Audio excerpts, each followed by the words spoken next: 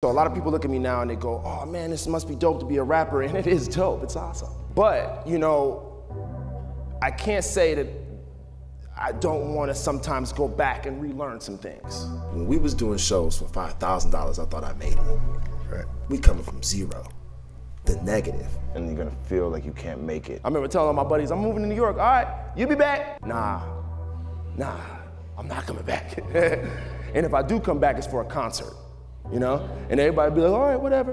But when I came back, it was for a concert. I'm kind of nearing the end on all things Kid Cudi, I think. Hello, artists, I have something for you.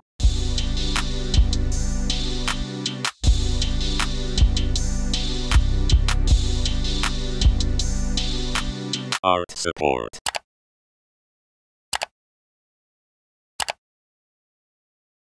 I didn't even know to what magnitude I would have success, so when it became such a big thing, I was just so blessed, so happy. When we was doing shows for $5,000, I thought I made it.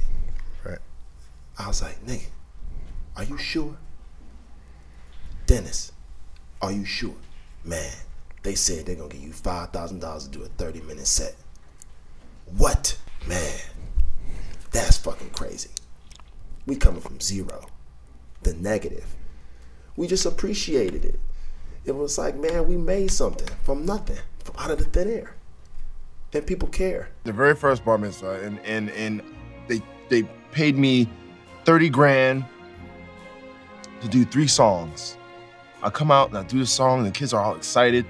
I was there and I was having a moment and they were like taking pictures and I was just like, wow, I feel like, it's like early on in my career. So I was just like, oh my God, these kids make me feel more famous than I ever felt before in my life, you know? And then after that, I was like, okay, I've always wanted this Rolex, a Presidential Day, right? I totally was like, okay, I'm gonna take this money and I'm gonna go buy this Rolex. So and I still have that Rolex. I still wear it to this day.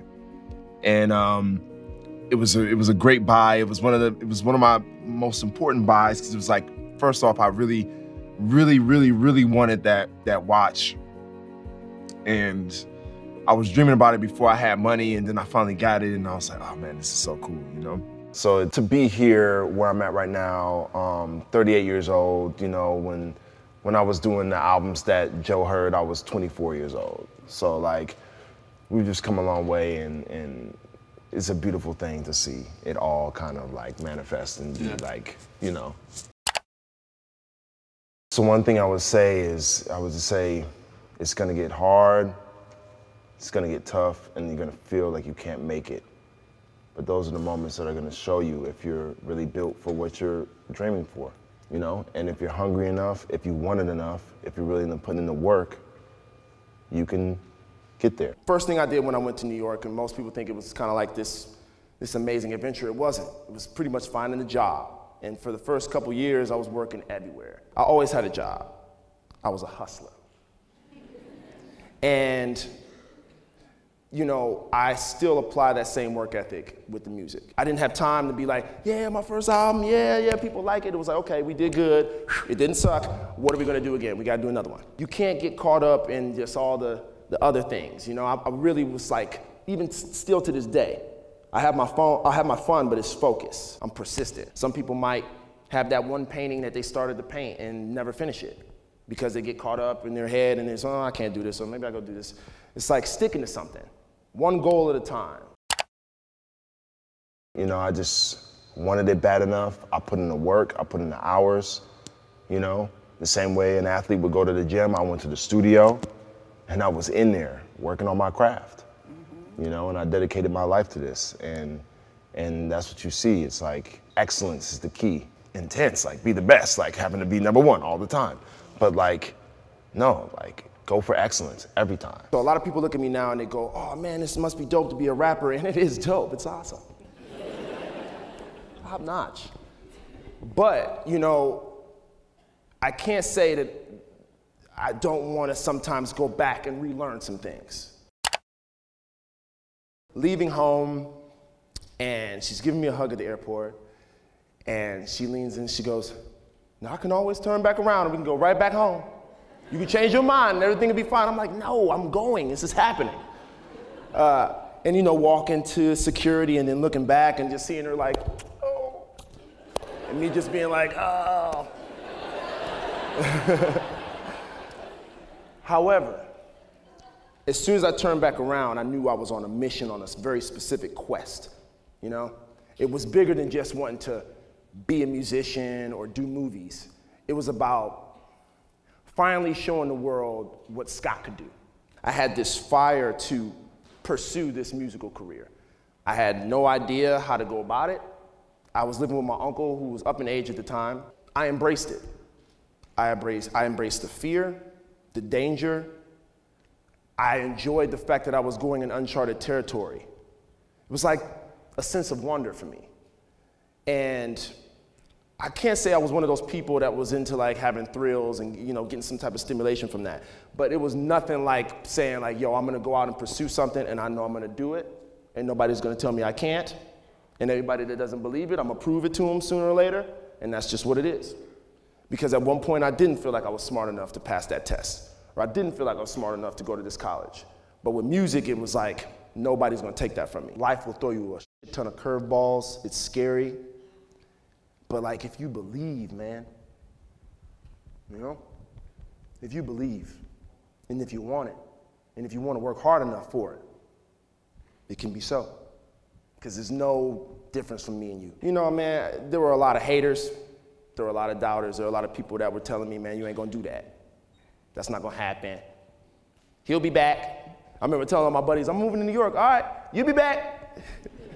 Nah, I'm not coming back. And if I do come back, it's for a concert, you know? And everybody be like, all right, whatever. When I came back, it was for a concert. It was nerve-wracking, man. I mean, I'll tell you the truth. It's what drove me to drugs. The pressure? Yeah, I was like, man, I'm going to either kill myself or I'm going to do some drugs. And I don't want to live, so. And they were good men, but I saw drugs destroy them.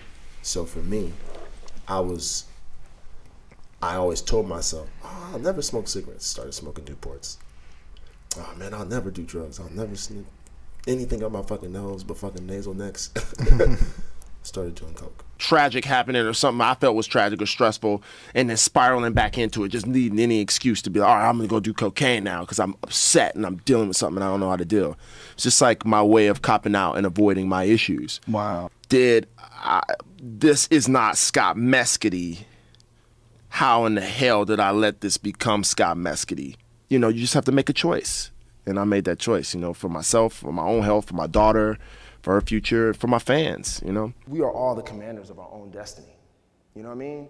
It's like you see these movies where they say, like that one movie with Lucy, where she has 100% of her brain power and she could do anything she wants. I really just told myself from jump, like, hey man, I'm gonna do this, and I applied the information that I needed to execute that, and in places and at times in my life where I didn't have the answers, I made sure to get the information or surround myself with people that had the information. You know what I mean? You can't hang out with people that ain't doing nothing. How you gonna get money hanging around people that ain't got no money? It took me a minute to even get to that place of being confident to say I'm a role model.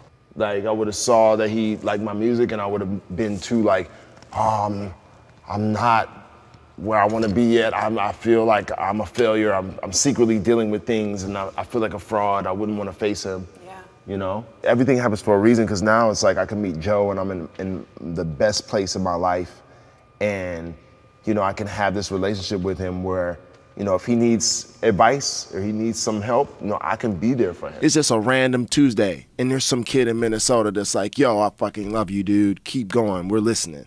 And I might have needed to hear that day. It's no problem for me. I love that I can, you know, just hit up a kid randomly and just make their whole year, you know, and just give them some confidence or something. That's using it for good, you know? I want kids to look at me and understand what not to do. Really, you know, people, like I say, come up to me all the time and they're like, man, but you did it, man. You're special. You're different. And I'm not any different from you, we're all the same.